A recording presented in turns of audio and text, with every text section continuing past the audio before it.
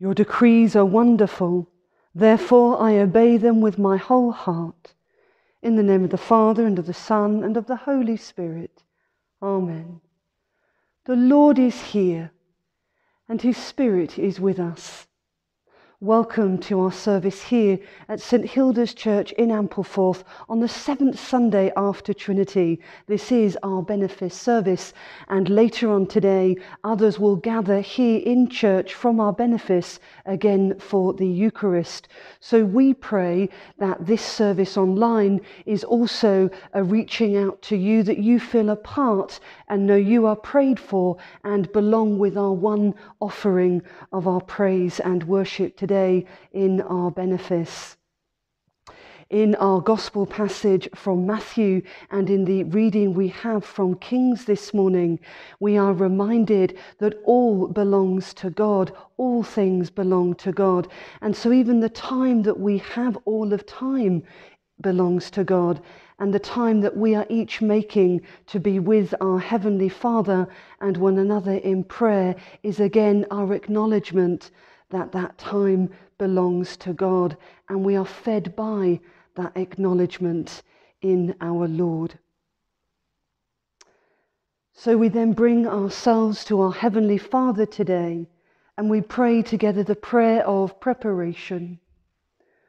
Almighty God, to whom all hearts are open, all desires known, and from whom no secrets are hidden, cleanse the thoughts of our hearts by the inspiration of your Holy Spirit, that we may perfectly love you and worthily magnify your holy name, through Christ our Lord. Amen.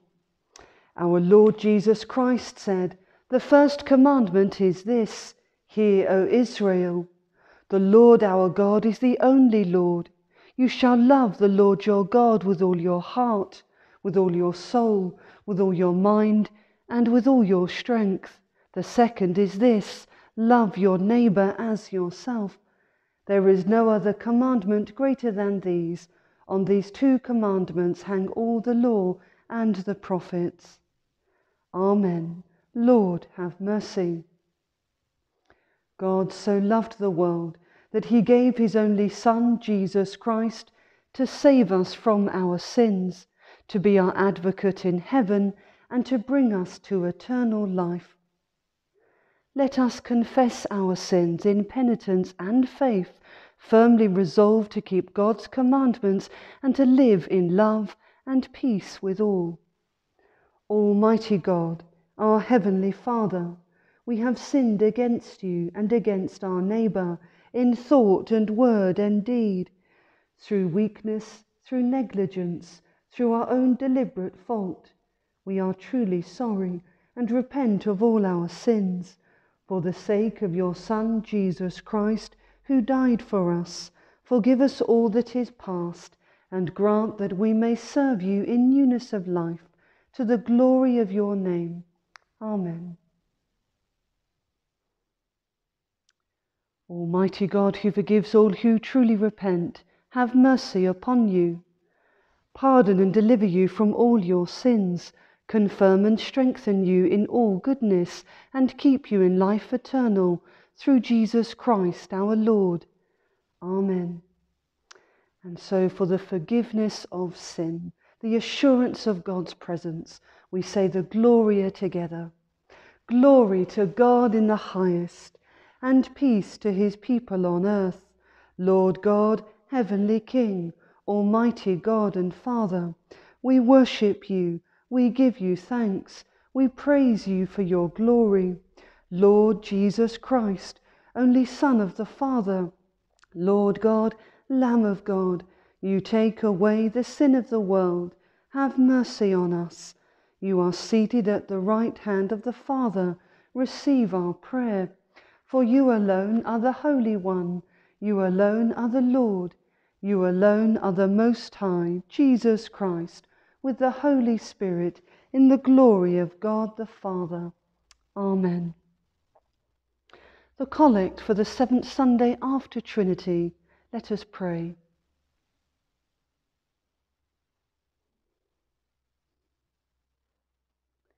Lord of all power and might, the author and giver of all good things, graft in our hearts the love of your name. Increase in us true religion, nourish us with all goodness, and of your great mercy keep us in the same. Through Jesus Christ, your Son, our Lord, who is alive and reigns with you, in the unity of the Holy Spirit, one God, now and forever. Amen. Our first Bible reading today is from the first book of Kings, chapter 3, verses 5 to 12.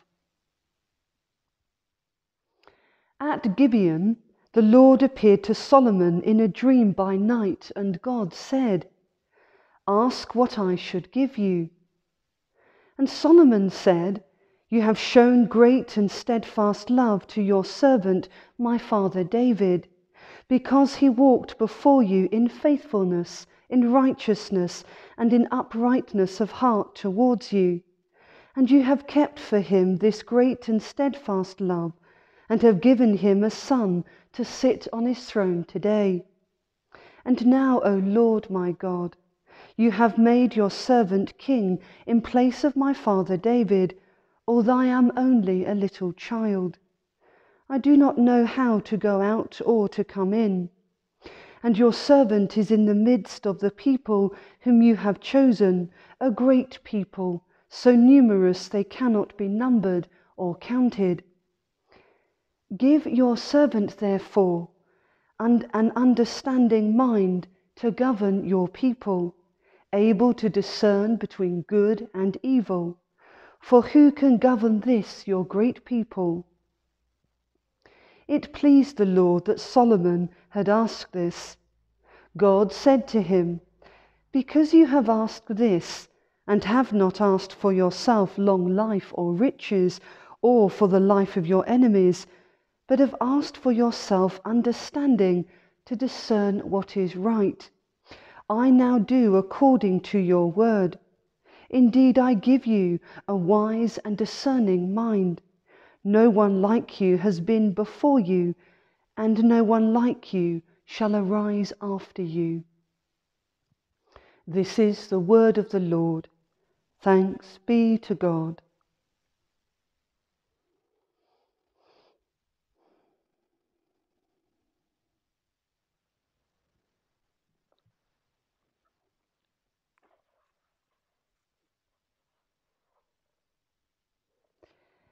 Hear the gospel of our Lord Jesus Christ according to Matthew. Glory to you, O Lord. Jesus put before the crowd another parable. The kingdom of heaven is like a mustard seed that someone took and sowed in his field. It is the smallest of all the seeds, but when it has grown, it is the greatest of shrubs and becomes a tree, so that the birds of the air come and make nests in its branches. He told them another parable. The kingdom of heaven is like yeast that a woman took and mixed in with 3 measures of flour until all of it was leavened. The kingdom of heaven is like treasure hidden in a field, which someone found and hid. Then in his joy he goes and sells all that he has and buys that field. Again, the kingdom of heaven is like a merchant in search of fine pearls. On finding one pearl of great value, he went and sold all that he had and bought it. Again, the kingdom of heaven is like a net that was thrown into the sea and caught fish of every kind. When it was full, they drew it ashore, sat down, and put the good into baskets and threw out the bad. So it will be at the end of the age. The angels will come out and separate the evil from the righteous and throw them into the furnace of fire, where there will be weeping and gnashing of teeth. Have you understood all this? They answered, Yes. And he said to them, Therefore every scribe who has been trained for the kingdom of heaven is like the master of a household, who brings out of his treasure what is new and what is old. This is the gospel of the Lord. Praise to you, O Christ.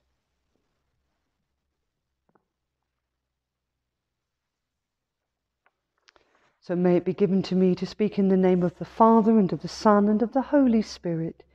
Amen. If God came to you in a dream at night and said, "Ask what I should give you," I wonder what each of us would say. In our reading from Kings this morning, this is what happens to Solomon. However, before we ponder this event, we remember that earlier in this same passage it says Solomon loved the Lord, walking in the statutes of his father David. So the Lord's appearing to Solomon in this dream, offering to him whatever he wanted, takes place in the context of an already established relationship between God and Solomon. Solomon is fairly new to the throne. He has a striking awareness of his youth and the task of rule he has been given. He knows too that the character of his kingship is as a servant. Solomon's words show he has perceived the great, mighty, and numerous people of whom he is now king, and that importantly, they are God's chosen people. With deep perception then, in response to God's offer of whatever he wants, Solomon asks for wisdom. Give to your servant, therefore, an understanding mind to govern your people, able to discern between good and evil. For who can govern this, your great people? Now, Solomon's request for wisdom doesn't so much come from his awareness of the great and difficult task he has, but more from his awareness that he is a servant in the midst of the people whom God has chosen. Solomon is king of what is God's. And Solomon is aware of this, and this is why he asks for wisdom, a right judgment. Because to rule, to serve what is God's, needs God's wisdom. Now, I think Solomon's request here is deeply perceptive, revealing an understanding that everything belongs to God. Now, this is also picked up in the words we pray at worship every Sunday. All things come from thee, O God, and of thine own do we give thee. So I wonder how Solomon's words, his request for wisdom to carry out God's task in a godly way, sit with you today. Solomon's words, I consider, are also a form of prayer, and they remind me of my ordination to the diaconate and the priesthood, both that took place at York Minster. Now, certainly the ordination services make very clear that Christ's flock, bought by the price of Christ's blood, is being entrusted to the priest, the deacon, a cure of souls that the priest shares with the bishop, and that as a servant of Christ, an account of how then the priest has cared for Christ's flock with the bishop will be asked. Archbishop Stephen Cotterell's recent book on priesthood highlights this too, which I must admit was somewhat overwhelming, especially when I read it in lockdown, when ministry and mission moved online. And I remember certainly praying a form of Solomon's words for wisdom when I was ordained. So I wonder what times you can recall in your life with God when you have in earnest had a task before you that you was aware was not really your task but God's, and you were being led into that, drawn into that, called into that as a servant of God. And I wonder what times for you when this has happened. So continuing then this theme of the call, the request for right judgment, and the knowledge and understanding that everything belongs to God, we then come to our gospel passage. And in that gospel passage, again from Matthew, we have no less than 5 parables. 5 parables that are telling us different insights into the kingdom of God. Jesus is telling us through the mustard seed, the yeast, the hidden treasure, the pearl of great price, and the net-holding fish of every kind, something about the kingdom of God. Jesus wants to reveal what is hidden and yet present, so that his hearers can be inspired to come to recognize the wisdom of God in all that surrounds them, in all that they are a part of. And so in a way, once we recognize God in all that is around us, that all belongs to God, we can then realize that we are called to participate, to serve God in the whole of creation, in all that we are a part. But I just wonder for a moment, if you hear those words, the kingdom of heaven is like, the kingdom of God is like, what for you immediately comes to mind? What words do you follow after the kingdom of heaven is like?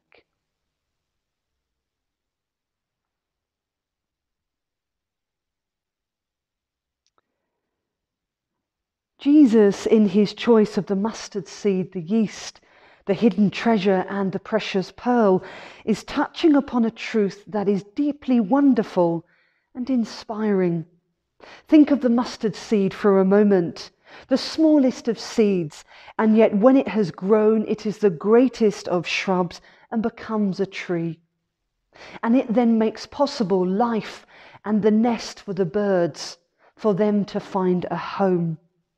That there is a mystery hidden within the small and hidden that leads to ever more abundant life. Think of the yeast. Yeast makes flour rise. Yeast is a key ingredient for making bread light and fluffy. And the kingdom of heaven is transformative and uplifting.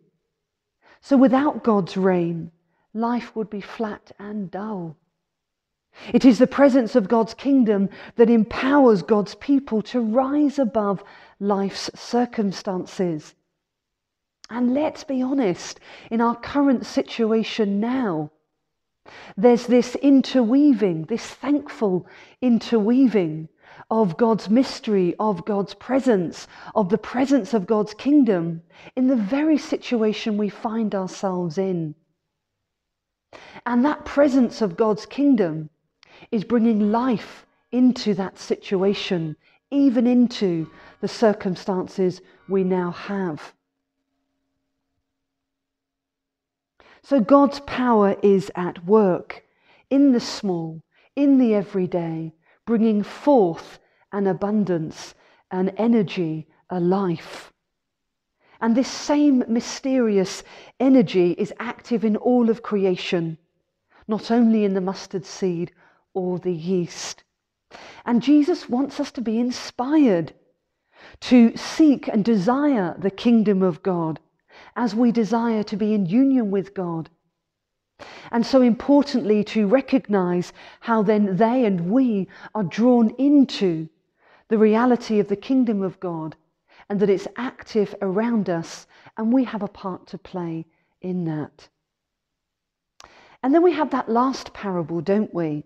That Jesus says the kingdom of heaven is like a net that caught fish of every kind, and when it was full, they drew it ashore, sat down, and put the good into baskets, but threw out the bad. Here we have an echo of the Bible passage from Matthew last week, the parable of the weeds and the wheat. And I think we need to recognize and to remember that the parable here of the net, of again an echo of judgment, of a sorting out of the good from the bad, the good and the evil, is that this parable follows on from the four before it that speak of joy in response to knowing of God in creation, of God's salvation in Jesus, the joyfulness of the merchant that knows he has the pearl of great price, and so he goes and sells everything else. That sense of that hidden treasure. And so, but in that is also the kingdom of God, but also judgment is part of that kingdom of God, the kingdom of heaven. And all of those aspects are speaking about the one and same kingdom of God. And so it's an important tension that needs to be held together. So through our baptism, we are given God's Spirit. And when we live a life of faith, we begin to actively participate in the work that the Spirit is doing to bring all things into an alignment with God's will and the purpose for all creation.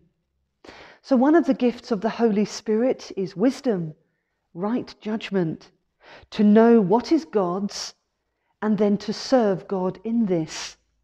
So today, I pray that each of us is rich in this wisdom, to see that all things belong to God and to know that we are called to take part in this and to serve God in his creation. Amen.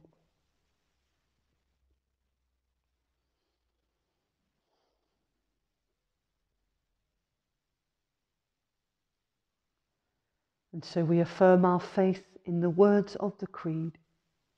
We believe in one God, the Father, the Almighty, maker of heaven and earth, of all that is seen and unseen. We believe in one Lord Jesus Christ, the only Son of God, eternally begotten of the Father, God from God, light from light, true God from true God, begotten not made, of one being with the Father. Through him all things were made.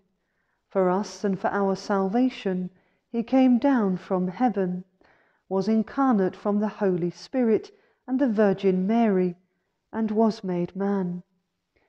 For our sake he was crucified under Pontius Pilate. He suffered death and was buried. On the third day he rose again, in accordance with the Scriptures. He ascended into heaven and is seated at the right hand of the Father. He will come again in glory to judge the living and the dead, and his kingdom will have no end.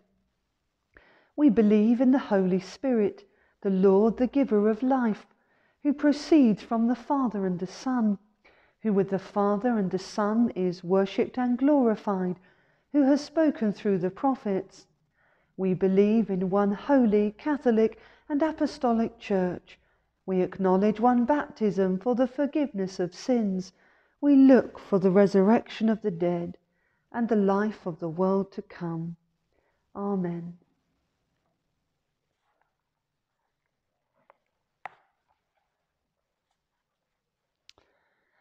So let us pray.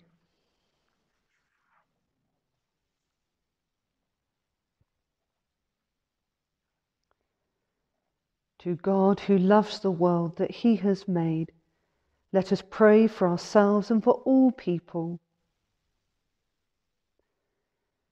As you have given to your people the gift of faith, make that faith powerful as a witness to your love. So we pray today for Archbishops Justin and Stephen, Pope Francis, the Ecumenical Patriarch Bartholomew, and all church leaders, for the whole of your church, for all the baptized, that we may be constant in prayer and never doubting your power to save. Father, may we be rich in works of mercy and kindness, serving you through our love in others, in being good neighbours, in contributing to our communities. Lord, hear us. Lord, graciously hear us. Father, gather into your fold the lost sheep of this world, those who are hard of heart, those who reach out to you but struggle in their faith. Hear those who desire to know you but cannot speak this need. We pray for those who witness your love and your presence to others, for those who disciple one another. We pray that each of us, in the way we live our lives and the words we speak, can bear witness to your love and hope and the resurrection, the transformation of new life in Christ. Lord, hear us. Lord, graciously hear us. We pray for the work of Christian aid, for CAFOD, for missionary agencies, for USPG, for CMS, for those who work hard, and especially at this time, to meet the practical needs of others most vulnerable. Praying especially for those in refugee camps, for those without homes, for those communities ravaged by war and violence. Lord, we pray for your peace there. And we give you thanks, Father, that all people are precious in your sight. Lord, hear us. Lord, graciously hear us. Guide and guard our families and all others with whom we share our lives. We pray for our benefice, for our parishes here, for Stonegrave, for Gilling East, for Oswald Kirk and Ampleforth, for the life of each of these villages, for all the parishes. Bless each home, especially where there is sickness or any other trouble. We pray for those who have asked for prayer, for Jean Thompson, for Richard, for Gareth Thomas, Philippa Mackenzie Smith, Rosemary Greenfield, Anne Friars, Martin Boothroyd. Lord, hear us. Lord, graciously hear us. We prepare in our benefice for the farewell service for Margaret Timbrell, reader and churchwarden at Stonegrave. And so, Father, we pray for Margaret as she makes arrangements for her move to Dulverton Hall. And we pray for our preparations here in our benefice for her service at Stonegrave. Lord, hear us. Lord, graciously hear us. Bring healing to children, to those who are unwell, for those in pain, for those in our local hospitals at York and Scarborough, for those being cared for at home. We pray especially for their parents, for all loved ones who are caring for people at home today, giving thanks for local nurses, for the residential care homes, and for those who are helping those remain in their homes, for Jeanette, for Suzanne, for Ruby, and for Mayenza and Sophie. Give peace to all unquiet minds and troubled spirits. Lord, hear us. Lord, graciously hear us.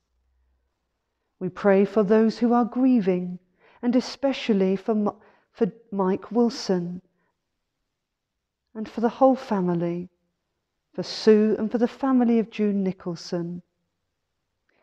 Give peace, Father, to those who have died in recent days and weeks, praying especially for Margaret Wilson and June Nicholson.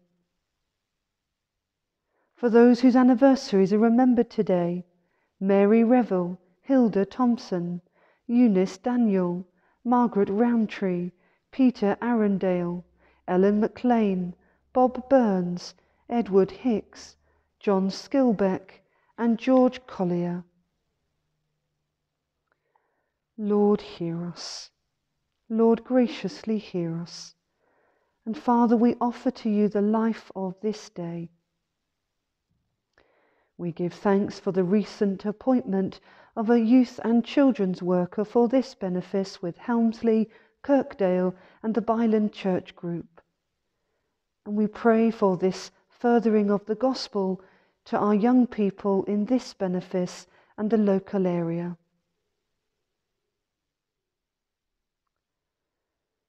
So, Father, for this day, we pray that the words we speak, the tasks we do, share your blessing with others.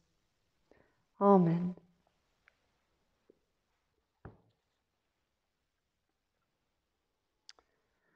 And so we come to the peace. Christ is our peace. He has reconciled us to God in one body by the cross. We meet in his name and we share his peace. The peace of the Lord be always with you. You might like to take this as an opportunity to share the Lord's peace with those in your household. And if you do not have anyone in your household, then to know the words of the peace of the Lord are with you.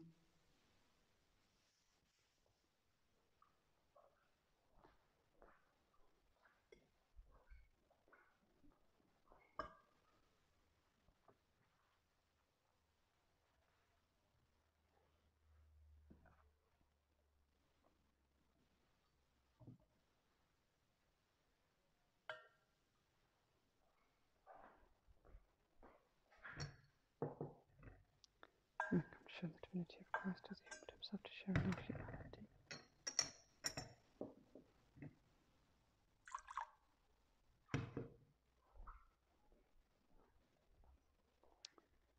Blessed are you, Lord God of all creation. Through your goodness we have this bread to set before you, which earth has given and human hands have made. It will become for us the bread of life. Blessed be God forever. Blessed are you, Lord God of all creation. Through your goodness we have this wine to set before you, fruit of the vine and work of human hands. It will become for us the cup of salvation. Blessed be God forever. May we come to this sacrifice with clean and contrite hearts. Wash me from my sins and cleanse me from my iniquities, that I may go to the altar of God, the God of my joy and of my delight.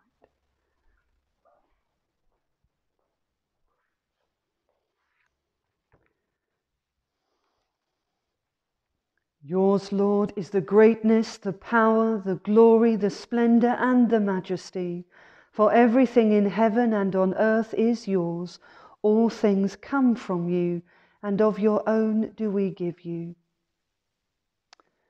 The Lord is here, and his Spirit is with us. Lift up your hearts. Let us give thanks to the Lord our God. Father, we give you thanks and praise through your beloved Son, Jesus Christ, your living Word, through whom you have created all things, who was sent by you in your great goodness to be our Saviour. By the power of the Holy Spirit, he took flesh as your Son, born of the Blessed Virgin. He lived on earth and went about among us. He opened wide his arms for us on the cross. He put an end to death by dying for us, and revealed the resurrection by rising to new life. So he fulfilled your will and won for you a holy people. Therefore, with angels and archangels, and with all the company of heaven, we proclaim your great and glorious name, forever praising you and saying, Holy, holy, holy Lord, God of power and might. Heaven and earth are full of your glory. Hosanna in the highest. Blessed is he who comes in the name of the Lord. Hosanna in the highest. Lord, you are holy indeed, the source of all holiness. Grant that by the power of your Holy Spirit, and according to your holy will, these gifts of bread and wine may be to us the body and blood of our Lord Jesus Christ, who in the same night that he was betrayed took bread and gave you thanks.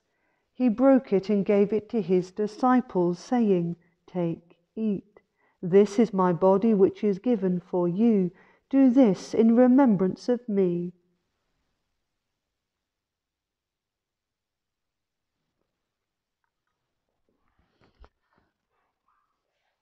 In the same way after supper he took the cup and gave you thanks. He gave it to them, saying, "Drink this, all of you.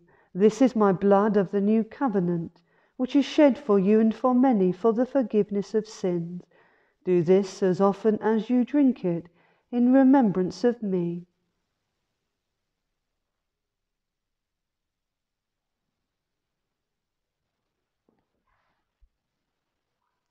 Great is the mystery of faith. Christ has died. Christ is risen. Christ will come again. And so, Father, calling to mind his death on the cross, his perfect sacrifice made once for the sins of the whole world, rejoicing in his mighty resurrection and glorious ascension, and looking for his coming in glory, we celebrate this memorial of our redemption. As we offer you this, our sacrifice of praise and thanksgiving, we bring before you this bread and this cup, and we thank you for counting us worthy to stand in your presence and serve you. Send your Holy Spirit on your people, and gather into one in your kingdom all who share this one bread and one cup, so that we, in the company of the Blessed Virgin Mary, St. Hilda, St. Benedict, St. Oswald, St. Aidan, and all the saints, may praise and glorify you forever, through Jesus Christ, our Lord, by whom and with whom and in whom, in the unity of the Holy Spirit, all honour and glory be yours, Almighty Father, for ever and ever. Amen.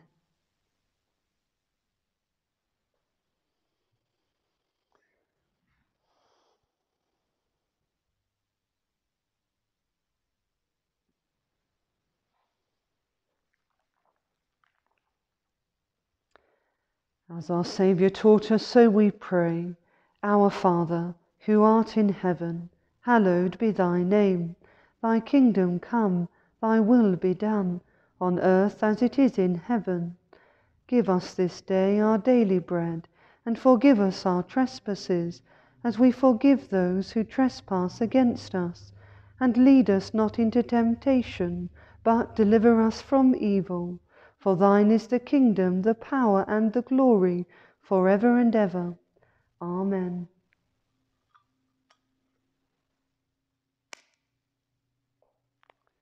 We break this bread to share in the body of Christ. Though we are many, we are one body, because we all share in one bread. Jesus, Lamb of God, have mercy on us. Jesus, bearer of our sins, have mercy on us. Jesus, Redeemer of the world, grant us peace. Lord Jesus Christ, by your death you brought life into the world. Through your blood, keep me faithful to your teaching, and never let me be separated from you.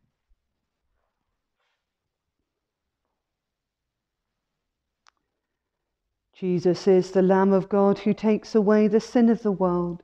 Blessed are those who are called to his supper. Lord, I am not worthy to receive you, but only say the word, and I shall be healed. The body of Christ, the blood of Christ.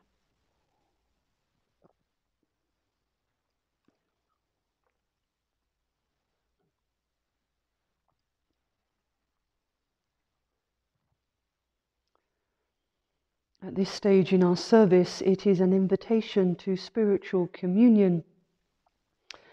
When people are not able to be gathered physically to receive the consecrated bread and the wine sacramentally, that there can be through faith and by in penitence and by faith, there can be that prayer, that desire to receive Jesus spiritually, the spiritual communion of the body and blood of Christ. And so we have a moment in the presence and in the context of our Eucharist, that desire to receive Jesus spiritually.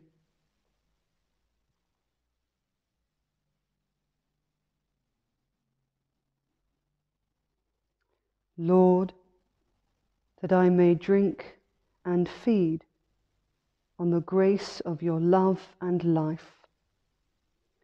Feed me. Amen.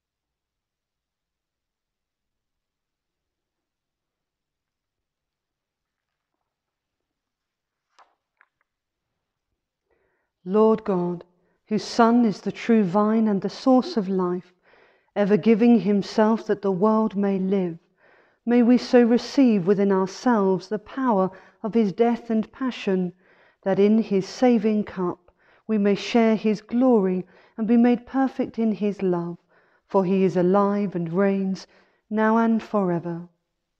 Amen. Almighty God, we thank you for feeding us with the body and blood of your Son, Jesus Christ. Through him we offer you our souls and bodies to be a living sacrifice. Send us out in the power of your Spirit to live and work to your praise and glory. Amen. And our benefice prayer. God, who made everyone, and who may be found in every place, bless our parish and benefice, prosper our attempts to be faithful to you, and draw others to you. Inspire us by the power of your Holy Spirit, that we may be a caring people, the true community of the body of Jesus Christ our Lord. Amen. And so our final blessing. Thank you for joining me in this service. I pray that you are blessed by it, and I pray that you and your families are well at this time. The peace of God, which passes all understanding, keep your hearts and minds in the knowledge and love of God and of his Son, Jesus Christ our Lord. And the blessing of God Almighty, the Father, the Son, and the Holy Spirit be upon you, your families, your homes, and your friends. Amen. And so we go in peace to love and serve the Lord. In the name of Christ. Amen.